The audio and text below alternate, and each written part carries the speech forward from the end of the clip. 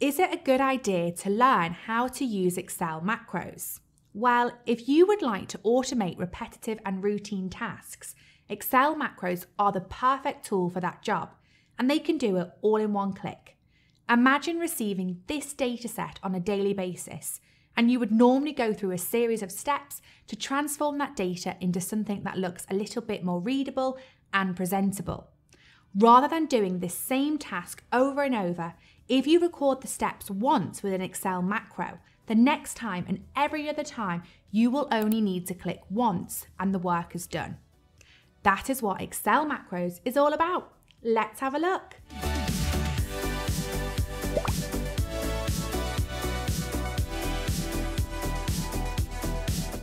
Before we start recording a macro, it's always useful to add the Developer tab to your Excel ribbon. We can add this by right-clicking anywhere on the ribbon and then choose Customize Ribbon. On the right-hand side, you can see all of the ribbon tabs, and currently the Developer tab is unchecked. So let's include this and click OK. So now we've got the Developer tab on our Excel ribbon. The great thing about adding the Developer tab is that we'll only ever need to add it once. It's not just unique to this workbook. Anytime you open Excel in the future, the Developer tab will automatically be available to you as we have added it now.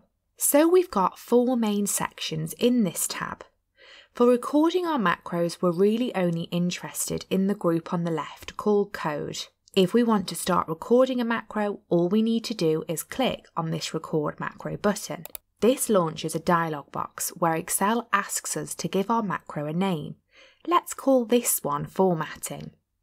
We can also assign a shortcut to this macro. I'm going to hold down the Shift key and then the F key, so my macro is assigned to the shortcut Ctrl-Shift-F.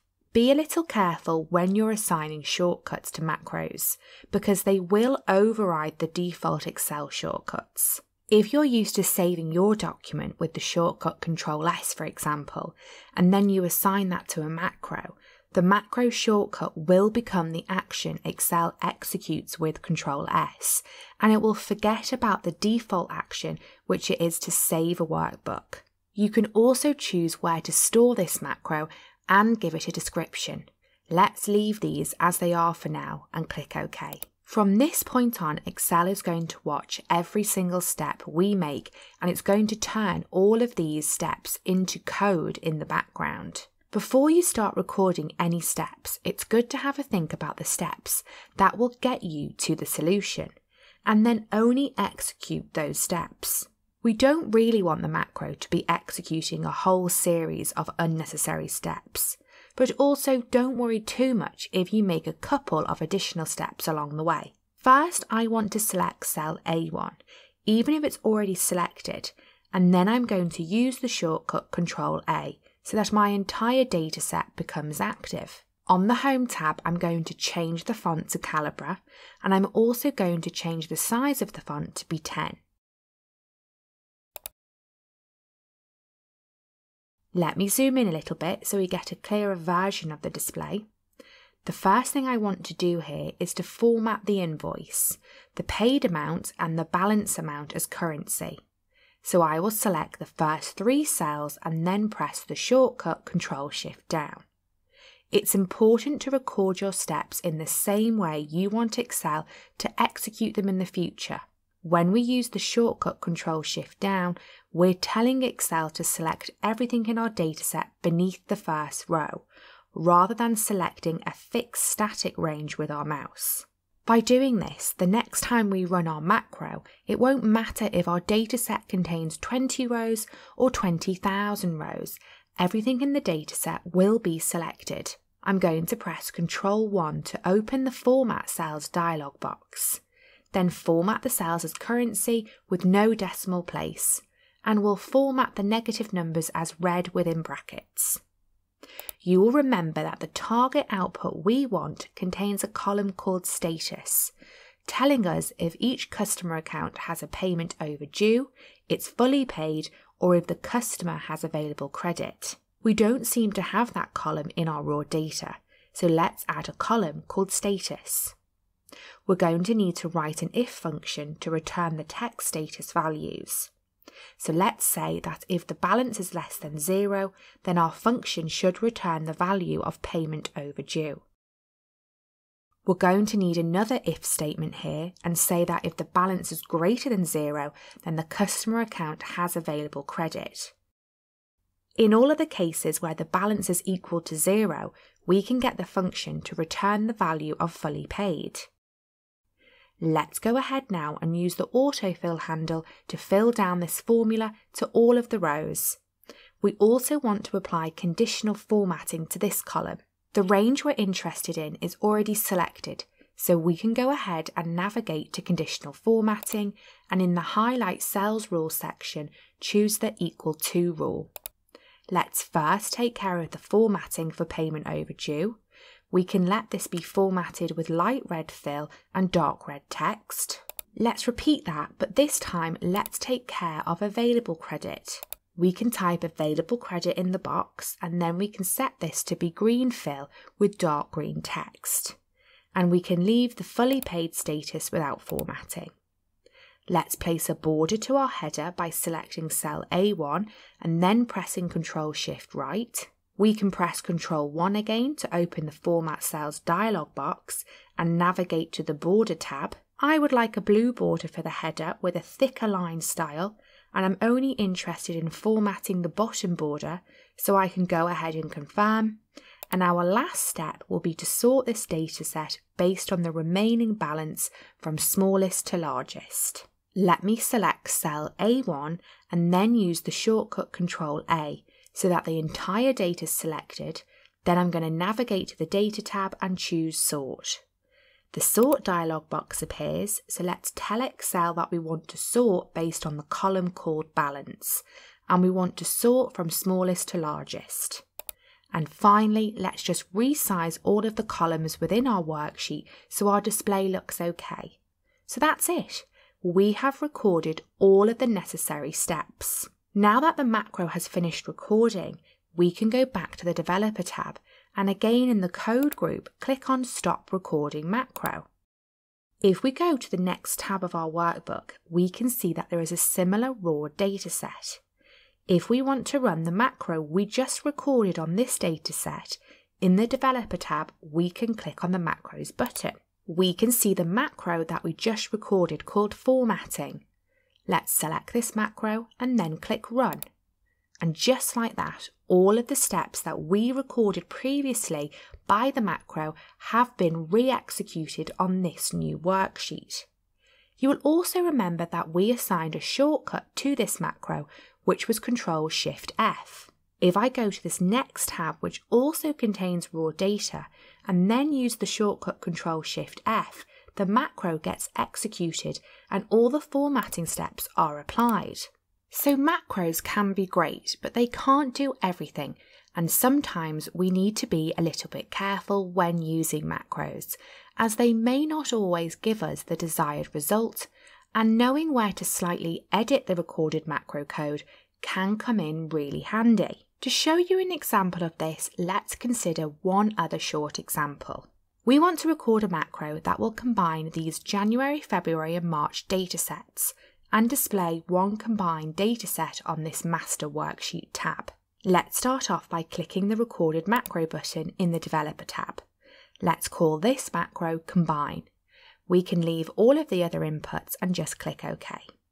Let's select the January worksheet and then select cell A2. We can select our range using the shortcut Ctrl-Shift-Right and Ctrl-Shift-Down, then use Ctrl-C to copy. Go back to the master worksheet and then paste this information into cell A2 using the shortcut Ctrl-V. Let's press Ctrl down and then down again so that Excel navigates to the bottom of the dataset and then moves down one cell so that it's ready for the next dataset to be pasted. We can go to the February dataset and select all of the data. Let's copy again and go back to the master worksheet and paste the February data with the shortcut Ctrl-V. Let's again use Ctrl and the down arrow followed by the down arrow again. And now we can go back to the March worksheet. Let's select the data and then copy, Finally, we can go back to the master sheet and I will paste this data at the bottom of the existing data set. So we've finished recording all of the steps. Let's click Stop Recording. I'll delete all of this data so we can now see how our macro performs. Let's click on macros and we can see our macro called combine. Let's run this. It's worked as expected and all the data has been combined. Let's just remove all of this data quickly. But now let's go into the January dataset and remove one of the rows. What do you think is going to happen this time when we run the macro? Do you think the macro will perform perfectly or will there be a problem? Let's go back to the master data sheet and then in the developer tab, let's click on macros. Let's select our combine macro and click run. Okay, so we don't exactly get the desired result here. And to understand why, let's have a look at the code. There may be some minor adjustments that we can make to ensure our macro runs a little better. When we recorded our macro, Excel wrote code in the background. If we want to view that code, we can click on the macros button in the developer tab, select our macro and then click edit. This launches the VBA code interface where we can see all of the code that is executed when our macro runs. The reason our code hasn't run as expected is because after the dataset is pasted into the master sheet, we press Ctrl down to move to the bottom of the dataset and then we use the down arrow to move down one more cell. The recorded code to move to the bottom of the dataset looks okay, it's dynamic. We can see it's considering the active selection and then moving down to the end. However, the next selection is referring to a fixed cell. This is why we get a gap in our data, as cell A6 is being selected rather than cell A5, which is what we expect before the February dataset is pasted. We can replace this fixed selection with a dynamic selection using ActiveCell.offset and then offsetting one row and 0 columns, followed by the select method. This is also the case after the second dataset is pasted. We can see that our code moves down to the end of the selection, but then the reference again is fixed. So we can copy and paste this one line of code which we have written over the fixed selection reference. If you know a little bit of VBA code, it can be relatively easy for you to identify where the problematics are within the code and edit them.